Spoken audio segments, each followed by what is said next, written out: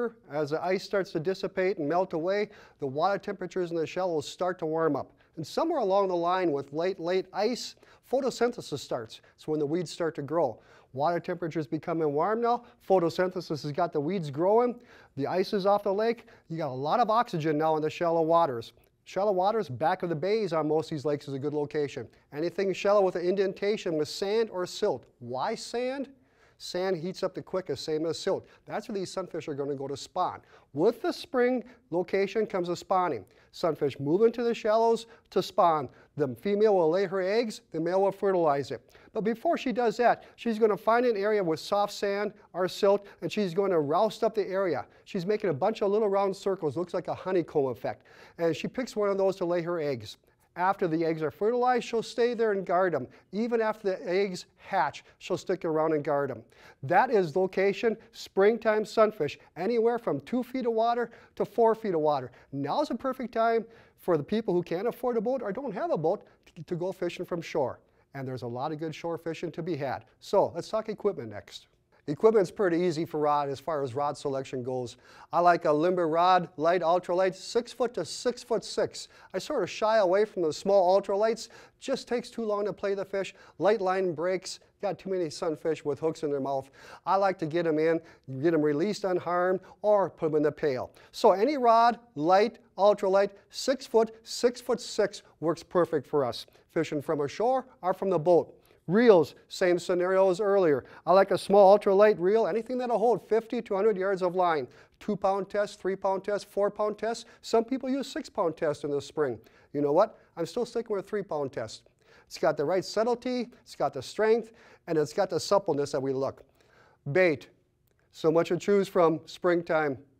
Waxworms, spikes, mousies from the winter, they all still work real good. Angleworms work fantastic now. So do night crawlers and baby leeches. Again, just like in wintertime, have a little bit of everything. Mix it up. One person starts with one, another person tries something else until you establish a pattern. That's what you establish as a pattern. Everybody's got something going catching fish. Now that we covered bait, let's talk about lures. That's what I tip my lures with is bait. I like baby leeches. They're hardy. They stay on long. You catch many fish on it. Waxworms work fantastic too. Tip it with a waxworm. Now, early in the season, if you have any kind of cold front conditions, use a smaller lure. But there's plenty of lures out there. I like to tip them with bait, like I said. Custom jigs and spins. There's dozens and dozens of companies that have good lure selection out there. And when all else fails, a plain hook. But here's the key. We use a red hook. Not a flashy brass one, not a flashy silver one. Sometimes they work good, but we have found out that red blends into the water column much, much better. Tip that with a worm or something, and you're in good luck.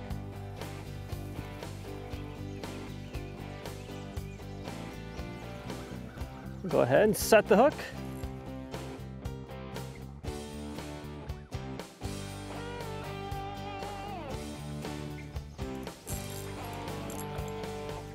Oh yeah. There we go, that's a nice sunny. Woo! All right, it's early springtime here. The water's finally starting to warm up a little bit, but all the fish, they've moved into shallow water here to stay warm while the temperatures are still really cold out in the deep. It's starting to warm up here by the shallows. So they're coming in here, and we found a nice little hole here. You can actually see in the water, there's a bunch of little holes, and actually you probably can even see some of the fish that are in there. So it's almost like cheating here to some extent because we can see them right there. So, but what we're doing is we're going back to basics. All I got here today that we're fishing with is a simple bobber, sinker, hook, and then a worm. Very basic here. We're gonna see what kind of action we can get.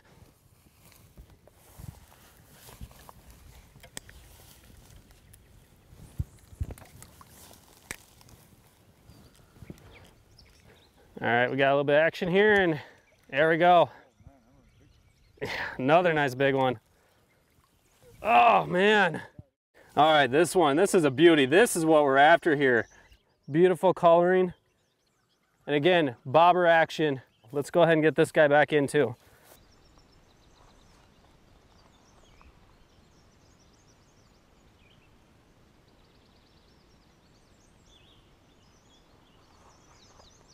Oh, here we go. Oh yeah, here we go. Oh, I seen him come flying in. Oh, that's another nice one. Another beautiful bluegill. I think we found the hot spot here, folks. This guy, I saw him come flying in like a bullet. I started adjusting my line a little bit because I saw that something bopped it earlier and then nothing happened, so I was going to check to see my line, and I must have just had a little bit enough on there, or maybe just the action it got him mad, because he just came flying in and smoked it like a bullet. It was a lot of fun to see. We'll wind up the slack here and set the hook. There we go. That's a nice one. Beauty. Another nice bluegill. We just see him floating around in there. It's like shooting fish in a barrel almost. So yeah, we found a nice little hot spot. This is another nice bluegill. Great action. Let's keep going here. Okay, we got him running. Here we go. There we go, look at that guy. All right, here we go. We'll get him in. There we go, another beautiful fish. Great looking bluegill here. We'll get him back.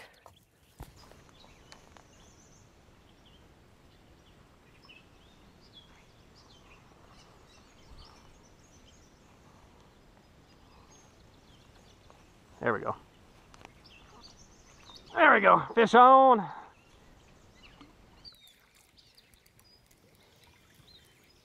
Oh yeah, another nice bluegill. Another nice bluegill. Beautiful fish. All right, there we go. Another beautiful, beautiful bluegill. Tighten the line up. Let him take it. Oh, we got one going on my other one.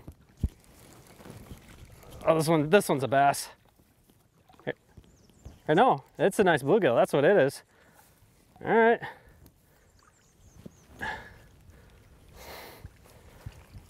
This has to be the trophy of the day.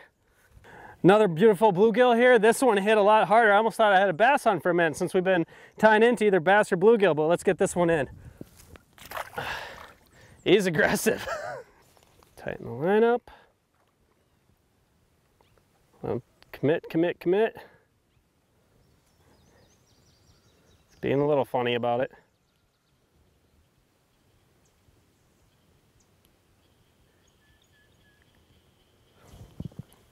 You want to see him take it harder than that. Let's go ahead and there we go, we got him.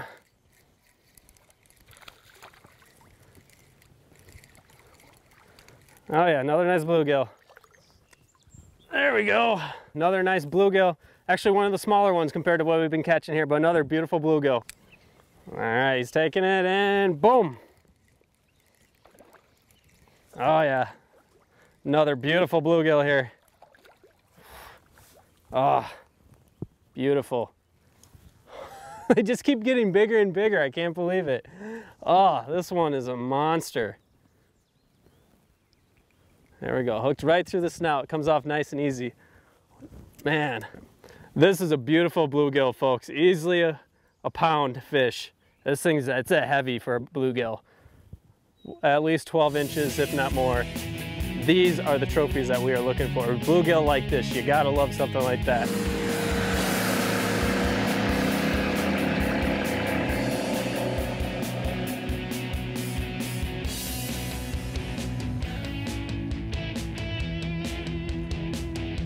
Come on, bud.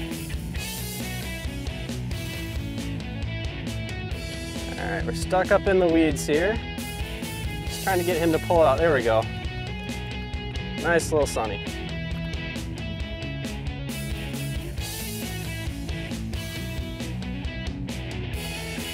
Nice little sunny. All right, not a bad little sunny there to start the day. So we're fishing in a little pocket here in a little weed bed. I just tossed it into one of the pockets. Steve's fishing with a lure waxworm setup. I'm just going with the basic hook and worm. And so far, we got this little guy. We're gonna toss him back though, but not a bad start to our day. There we go. This one's got a little bit of shoulders to it. And he's a little bit stuck. There we go. Here we go. Well, that's a nice one. Yes, not a bad sunny. Not a bad sunny. Beautiful, look at that. Not a bad sunfish. No, that's one thing, right after ice out, going after panfish right from shore. Travis showed that to you. Right from shore, those big, beautiful sunfish. That one was definitely a trophy. But if you can't access good pan fishing from shore, next thing is get out there with the boat. And that's what we got going on right now. We're out here with the boat. Look at that beautiful sunfish.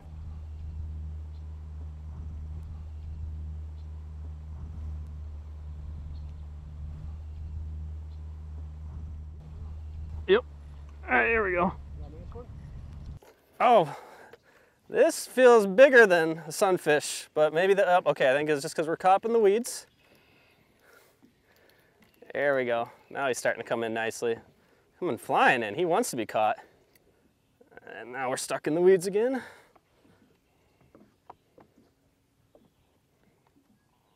There we go.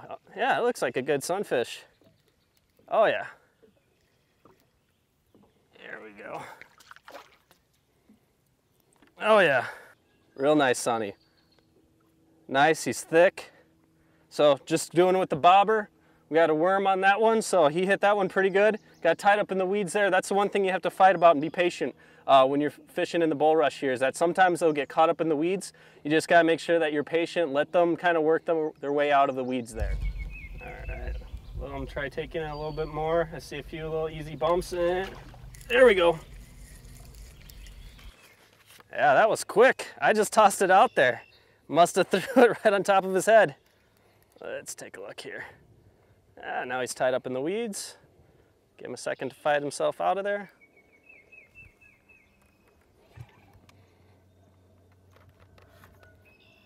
Come on.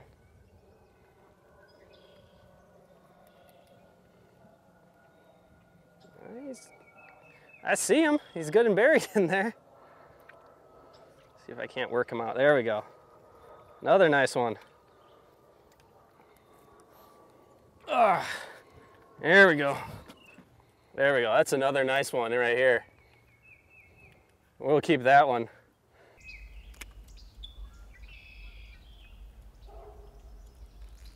All right. You know, one thing to keep in mind when using a bobber, you don't have to let it go all the way under. A lot of times when you let it go all the way under, the fish has it in its mouth way too far. I like, as soon as I see mine twitch, I set the hook. And here's one of the benefits. The hook is barely in its mouth, right there on the side. This is a little bluegill. I want to release it unharmed. There it goes. One thing to keep in mind, folks, when using bobbers, you don't have to let them go all the way underneath the water. Sometimes if the bobber twitches, that's good enough, set the hook. Perfect example, right in the corner of the mouth. If you let it go too far under, it could have them way deep inside, not big enough to keep, there's a dead fish. So, bobber twitches, set the hook, don't wait for it to go all the way under.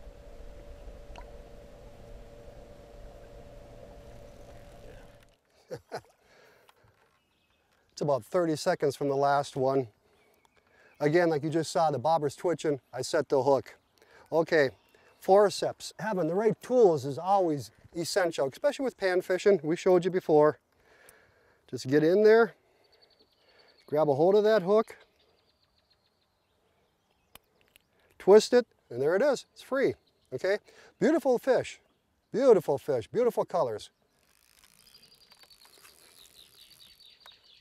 Yeah, that bobber barely hit the water and bam! He nailed it. Just creamed it. Ah, not bad. Not bad, little bluegill. Actually, you know what? It's going to taste darn good in the frying pan. I'm going to add them to the others in the live well.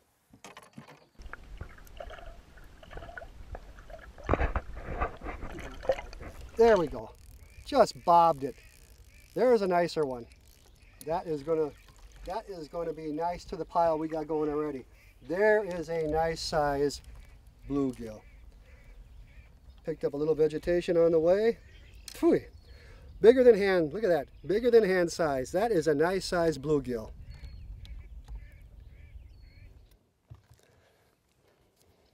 There he goes. There he goes. Come on. There. Barely set the hook. Yeah. All right. That is a that is a nice sized bluegill. Look at that. That is longer than my hand, bigger than my hand.